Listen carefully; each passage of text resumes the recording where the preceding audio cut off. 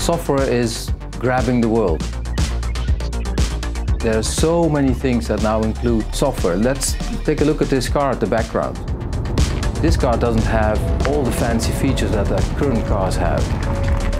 And all this is down to the software that has been added to the cars of today. That's not only in cars, it's in banks, it's in government where everything is controlled by software. So software is of growing importance.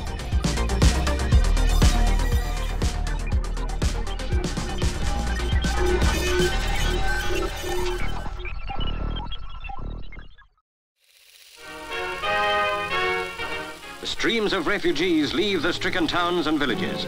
More than 50,000 have already been evacuated to safe areas. Behind them, they leave their homes and farms to the mercy of the waters.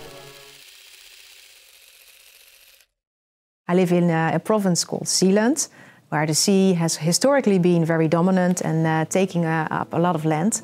And there's a lot of dikes there, and those dikes are controlled by systems. The systems are currently monitored by Software Improvement Group. So now I know for sure that the build quality is of high quality, and that gives us and people living there, of course, a lot of assurance. We at the Software Improvement Group stand for creating a healthier digital world. We do this by looking at the people, the processes and the technology and help companies to assess and certify the quality of these. Software has become a key strategic differentiator for companies. So that means they need visibility in the risks and opportunities hidden in the source code and the architecture.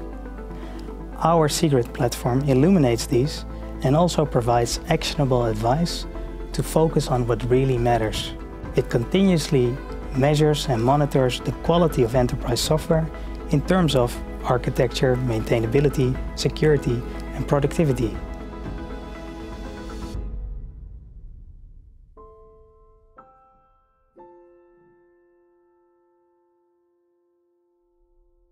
The central aim of software is, of course, to enable the business. But if you don't build it in the right way, you will not make that happen.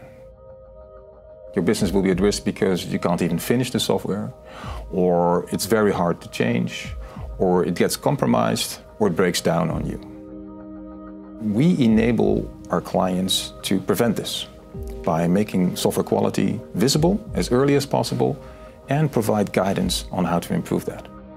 An important and difficult part of modern software development is the scaling of verification.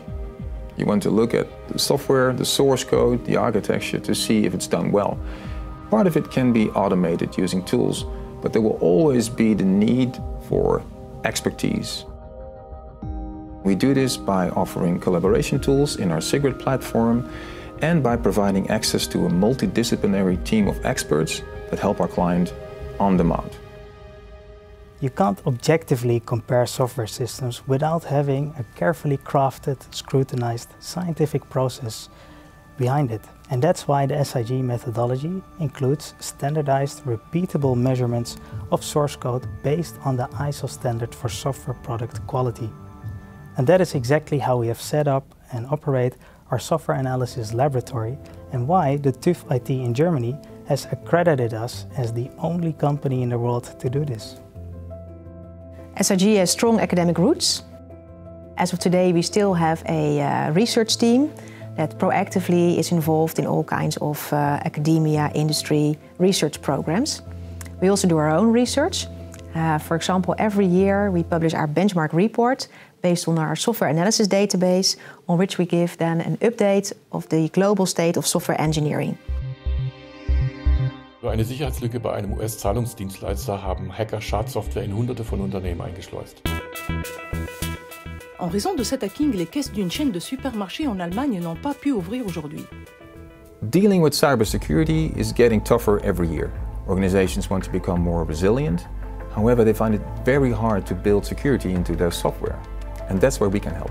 Often I get the question, why should we start continuous monitoring of our applications right now? And my answer is, why not? You only have to gain. The sooner you start with monitoring on software quality, the better, because you only have to gain in the end. It is really important to do this fact-based, to do these analyses based on the core information that you get from the metrics in the data that we enhance through our models and our benchmarks, because that allows us to compare companies to companies, systems to systems, and really take away all of the discussion and base ourselves on the facts rather than on opinions.